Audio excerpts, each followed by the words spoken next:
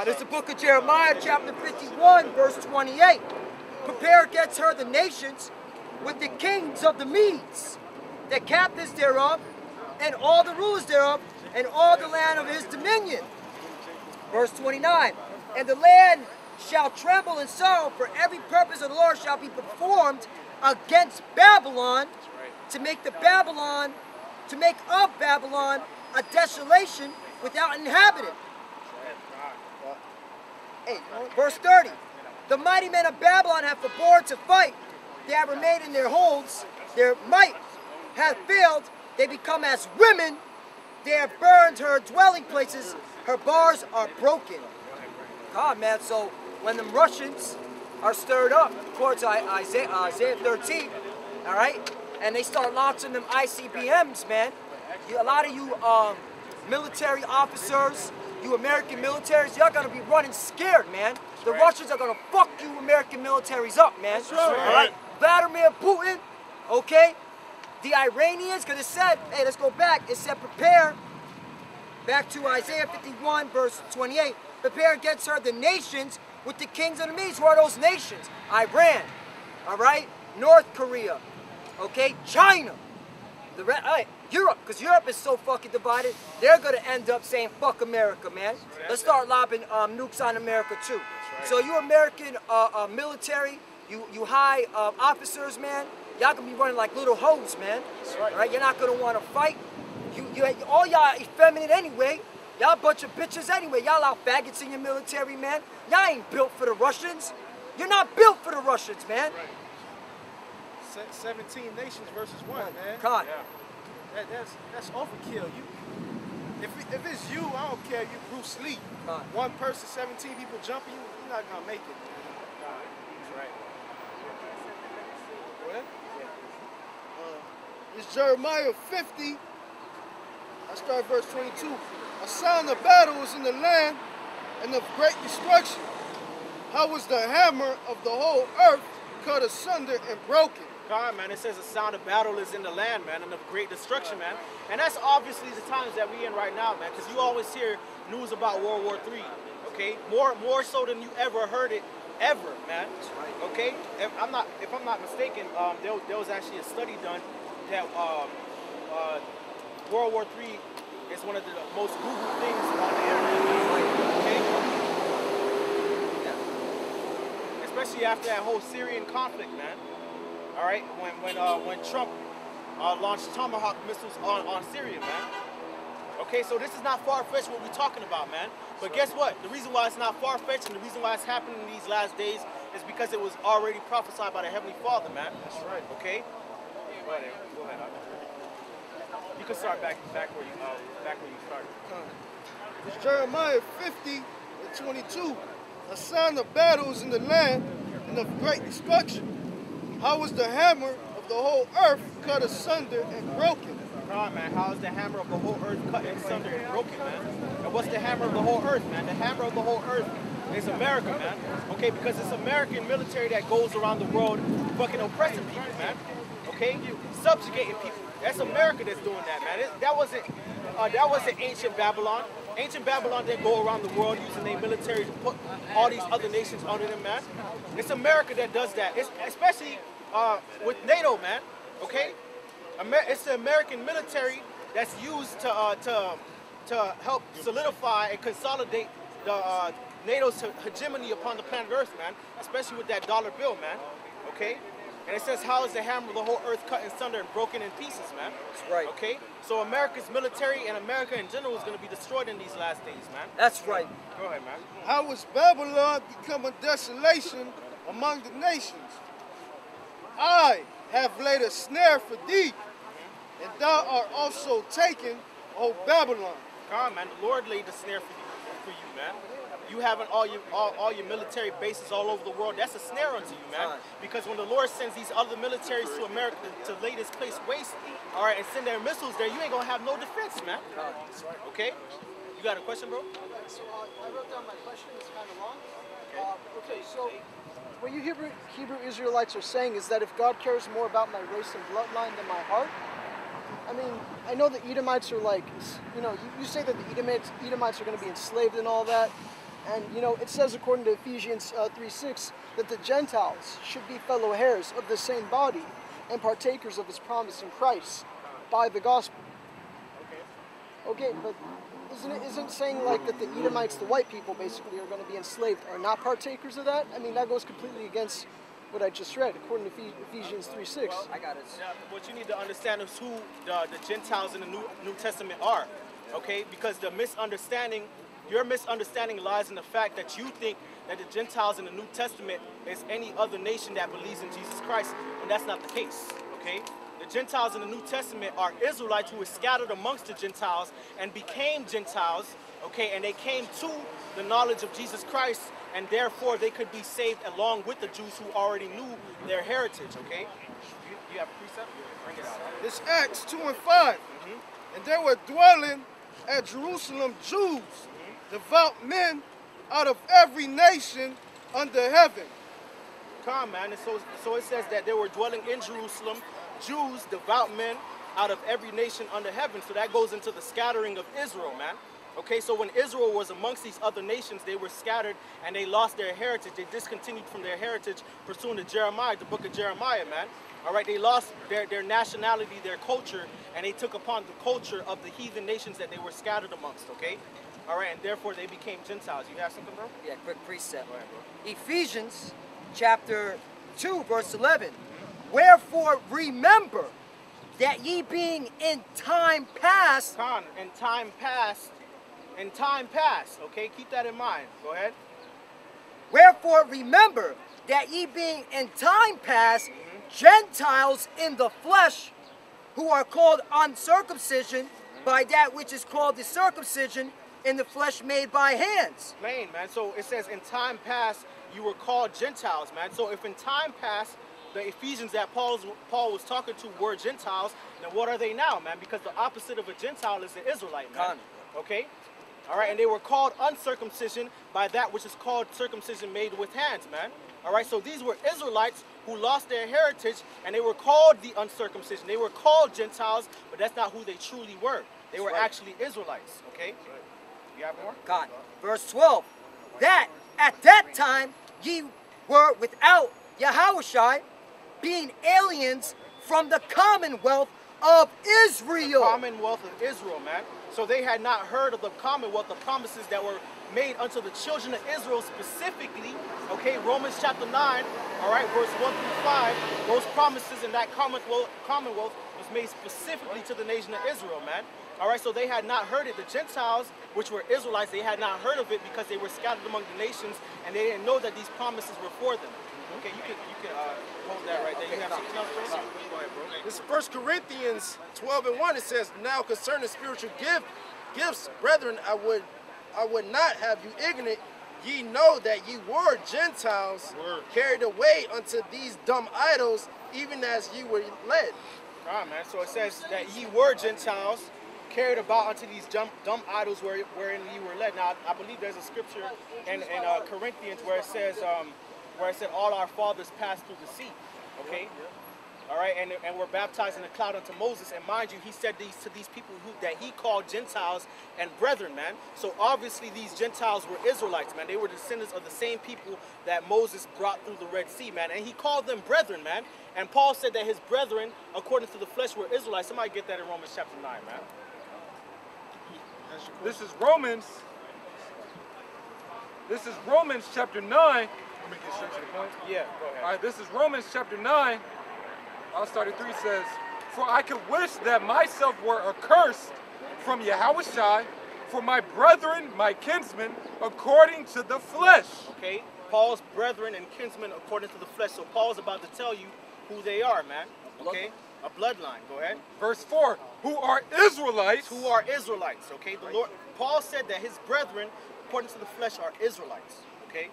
Go ahead, Art. To whom pertaineth the adoption. To whom pertaineth the adoption, okay? So being accounted as sons of the Most High, the Israel of God, all right? That is pertained to Israel only, man. The Edomites are the race that we call the so-called white man, okay? That's right. The Caucasian, they are the Edomites, man. They are the descendants of Edom, Jacob's older brother. There is no Edomite that can believe, man, okay? Edomites, no, they. It's in their blood. It's in their nature. Yes, it's. No, they cannot. They cannot repent. Where's that in Hebrews, man? Bring it out. Bring This it is out, Hebrews chapter 12, verse 16. Yep. Lest there be any fornicator or profane person as Esau, who for one morsel of meat sold his birthright. For ye know that afterward, for ye know how that afterward, when he would have inherited the blessing, he was rejected, for he found no place of repentance, though he sought it carefully with tears. So there's not a single Edomite there's no place of repentance for Esau? It says no place of repentance, though he sought it carefully with tears. So Esau could come up and cry and say, I believe in Jesus Christ, and he could cry you a fucking river. Does that mean that he's gonna have a place of repentance? If I'm profane and a fornicator, but I'm a Israelite, I'm still gonna be saved than an Edomite who is not profane or a fornicator. 2/3 of Israel, okay, the wicked of Israel, they're gonna die, man. Okay, but those out of Israel who repent, they're the ones who are gonna be delivered, man. Okay? But the wicked of our people, they shall die by the sword, man. That's right. I had a precept. So we shouldn't preach the gospel to all nations like Jesus said. The gospel is for Israel, okay? That's who the gospel is for. I can say something now? We just read in Acts 2. We just read in Acts 2 that there was Jews, devout men under all nations. What man. about the Roman centurion? That's who all nations talking What about man. the Roman centurion who had more faith than all of Israel and Jesus? He was an Israelite. Israelite. That Roman was an Israelite. Yes, you had Israelites that were part of the Roman army, bro. Yes. Paul Yeah, called himself a Roman at one point.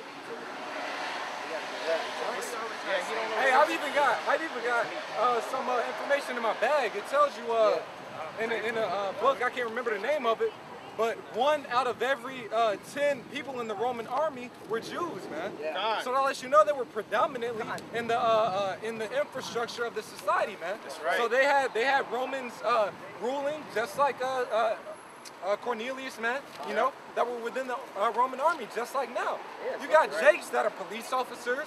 You got Jakes that are judges. Jake, what's his name? Judge Joe Brown. Right. So if you were to take this time and go thousands of years later, and you say that, yeah, he was this person, or Shaquan, all right, let's say Nashan or whatever, he was in the military, are you just going to assume that he was a Edomite, a so-called white person, because it says he was in the military?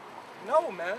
All right, you had Israelites that were in the military, man. That's right. You know, just like then, it's simple. And the Romans, man, ways of them ruling was they told all the nations that they conquered, hey, take your soldiers and join under my auxiliary, man. Yep. That was how the Romans became so powerful, man. They're like, hey, you can worship your God at your own altar, like they do here. But you know what? Make sure your men fight in our military, man. And we got to go against these other nations that don't want to go under our subjection. Right? And that's all throughout the Maccabees. Yeah. The Greeks and The Greeks stuff, did it too. They were coming to the Maccabees saying, come fight with us. Yeah. I mean, that's throughout, like, the history of empires, Right. period, man. Like, the Egyptians did the same thing, man. Okay, they had Nubians and Libyans in their armies, man. Okay, the Babylonians, the same thing. All right, they had various other nations in their armies, man. Okay, the Persians and the Medes. They had Persians and Medes in their army, man, and they added Syrians into their army. It's plain, man. You just gotta know the fucking history, man. That's all you gotta know, man. Hey, I was gonna say, when Esau first started colonizing over here, that civil war, who did he go get to join that army? Jake, man. Glory, the movie Glory. Come on, Showed that. yeah, Glory. Ramon, you said that you had some? You can drop that, but I do got this though. This is from BBC on their website. Who was in the Roman army? I have that. Only men could be in the Roman army, no woman. Every Roman soldier was a Roman citizen. He had to be at least 20 years old. He was not supposed to get married while he was a soldier. Most soldiers in the Roman Empire came from countries outside Italy. That's right. There was Roman soldiers from Africa, France, Germany, the Balkans, Spain, and the Middle East. Boom. Boom. I got it quick. And that's why it was so easy for the Romans to surround Jerusalem in 70 AD, man, because they had armies from all around all the surrounding regions. I I mean, it's plain, man. You just gotta study to show thyself approved, man. That's right. Shoot, if I could just bring this out real quick. This is in a book called The Jews Among the Greeks and Romans by Margaret H. Williams, just to prove that point, that, you know, it's statistical data that lets you know that we were all throughout the Roman army, man. Since if you don't believe what we're saying, man, even the so-called white man is telling you, since that's your God, you know. But anyway, Salakia. So this is on page 13. All right, this is, it says statistical information about diasporan Jews. I'm gonna get straight to the point. It says, ancient writers, Jewish and Gentile, you know, it says, make much of the numerousness of the Jews of the Greco-Roman world. Modern writers tend to be more specific. Figures like 6, 7, and 8 million have been proposed, talking about within the Roman army. It says, Barron has even gone so far as to assert that the Roman Empire as a whole, 1 person in 10 was Jewish, and its eastern half, 1 in 5. So even in certain areas, man, Jake was dominating the Roman Empire, man. You know, and that just makes sense because if you have an army, you want the best people to be within that army. Just like now, you got what they recruit. If you watch different commercials, you know, going into the army or going into the Navy or whatnot, they always show Jake in the commercial, man. Because what they're trying to get our people to be in the army because we're the most athletic, you know, most physically fit, you know. And there, so on and so forth, man. Right. Man, it says in the east 1 in 5, right? Yeah, 1 in 5 in the east. In the east, which means Palestine, okay, Asia Minor, Yeah. on east, Yeah. 1 in 5, man. So 25% of the military, okay, that was from other surrounding nations, man. All right, which means that most likely, I mean, it's obvious that that man was an Israelite if he had faith, man. The scriptures say those who have faith in the Most High's promises pursuing in Romans chapter 5 are Abraham and his seed, man. That's right. Read a fucking book. You fucking, like, damn, man. Well, that would negate the whole scriptures. That would negate the whole purpose of Yahweh Shai. right. Because Acts 5:31, it says that Yahweh sent forth his son, Yahweh Shai, to be a prince and a savior unto Israel. So if you throw one Edomite in there, that would mean that, oh, he didn't come for just Israel, man. He came for everybody. And that would negate his whole purpose for coming, man. And it would contradict the rest of the scriptures, man. And the Bible doesn't contradict itself. That's right, man. That's plain. I got a good scripture just on Edom, right? This is Jeremiah 49:17. Also, Edom shall be a desolation. Everyone that goeth by it shall be astonished, and shall hiss at all the plagues thereof. Verse 18. As in the overthrow of Sodom and Gomorrah, and the neighbor cities thereof, saith the Lord, no man shall abide there, neither shall son of man dwell in it. So that's plain that Edom can't be saved, man. He's about to be destroyed, man, like Sodom and Gomorrah. How do you explain that scripture, man? And I mean, when you read Romans 9, like, after reading Romans 9, where do you get the idea that an Edomite can get saved, bro? Here? Like, you know? You got to be taking some serious laxatives and just putting your hand right on your ass, just waiting for the shit to come. Like, that shit, come on, man. Like, god damn, bro. Like it says, they're vessels of wrath, fitted to destruction, man. Fitted, meaning I made you, so I made you, and I hate you, and I made you, and because I hate you, you will be destroyed. That's right. That's what that means, man. So if Edomites are vessels of wrath fitted to destruction, where the hell do you insert them into the mercy and grace of the Heavenly Father through Yahweh Shai, man? Where? I can say something now? Everybody always want the blessing, but nobody never want the curses, man. Everybody want the blessing, everybody want the kingdom, but nobody want the curses of Israel, man. I don't understand that shit, man. I got a quick precept for you. It's Acts 13:26. Men and brethren, children of the stock of Abraham, and whosoever among you fear of God, to you is the word of this salvation sent. What? Men and brethren of who? What? Men and brethren, children of the stock of Abraham. What? Children of the stock of Abraham. Excuse me, sir? Children of the stock of Abraham. Pardon me? Children of the stock of Could you Abraham. repeat that again slowly? Children of the stock of Abraham. And whosoever among you fear of God, to you is the word of this salvation sent. What? Damn. And there weren't just to be sure, just to make sure, there weren't any Ishmaelites or Moabites or Edomites in that congregation when he said that, right? It was just Israel, right? I don't think so. Okay, just. When you look at the word stop, Yeah, I got it. you got it? Oh, you got it. I was going to read it out off the blue letter. That's the spirit. This is the Greek word. It's genos. That's where you get gene. Kindred. Offspring. Offspring. Family. Stock. Tribe. Nation. Nationality or descendant from a particular people. And who's that particular people, man? Abraham, Isaac, Jacob. Plain. You had something, Ramon? Go ahead, bro. This is for the specific purpose of, hey, I'll just bring it out. This is Psalms 50 and 16.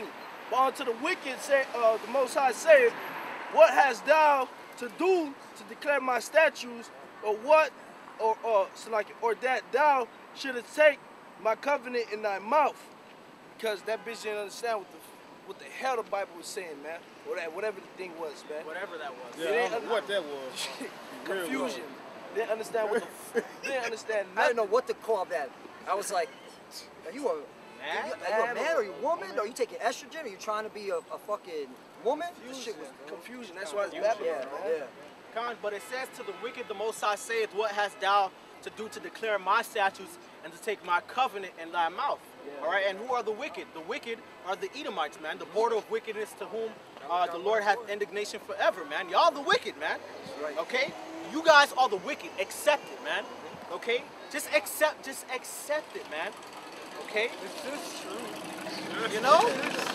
All right, so the Lord said that you ain't got no business to take his statutes and his covenant in thy mouth, man. So y'all don't have no part of the new covenant, man. Y'all don't have no part in the new covenant, man. This is not for you. Like, how many times do we have to break this down, man? But we love doing it anyway, just, to watch you tap dancing, cut you niggas up. Like, it's fun, so keep coming, man. Do the jiggle for This is fun, man. Go ahead, bring it out. This is Job 14 and 4. Who can bring a clean thing out of an unclean? Not one. So Esau was made to be the wicked, man, and Jacob was made to be righteous. So Esau, he can't come under the covenant, man. That's right. He gonna be destroyed, man. That's right. Con, man. Con. This is Zonovan Compact Dictionary Bible. Brothers familiar with it for the sake of edification for the camera. We didn't Bring write it it. out. For real. It's Edom. It's for definition of Edom. Edom figures prominently in the prophetic scriptures as the scene of great future judgments. See notably Isaiah chapter 34, verse 5, Isaiah chapter 63, verse 1. In Isaiah 63, he's talking about the day of the Lord's vengeance in which he shall come upon Edom. She is the only neighbor of the Israelites who was not given any promise of mercy from God. So there is no repentance for, or even mercy for Edom. Even after the 1,000 years of slavery that Esau got to go through, they're going to be destroyed. That's right. That's right, man. And any of you people out there teaching that Esau could be saved and make it and grafted in, first of all, fuck you. And second of all, you're going to be destroyed by the Heavenly Father, man. That's right. The Most High not dealing with you, man, if you're teaching that bullshit, man. Go ahead, That's to show that Esau ain't gonna make it to the kingdom, and he can't even keep the word of the Lord. First of all, we all know the commandments is given to Israel, man. But this second Esdras 3 and 36, thou shalt find that Israel by name has kept thy precepts, but not the heathen. So, you wanna break it down? So only Israel can keep the word of the Lord, man, because the word of the Lord was only given to Israel, man. That's right, man. We're the sons of the living power, man. Like, it pertains unto us, the adoption and the glory and the giving of the law and the service of God and the promises, okay? Like, it's plain, man. Unto us, we're committed the oracles of the Most High, man. Not you fucking heathens, man. You don't have any part in this, man. That's why the first covenant was with Israel by the sprinkling of blood. The second covenant is going to be with Israel by the sprinkling of blood, man. Like, it's plain, bro. That's right. It doesn't include you fucking heathens, man. That's right. Go ahead, bro. God, this is the book of Psalms, chapter 147, verse 19. He showed this word unto Jacob. his statutes and his judgments unto Israel.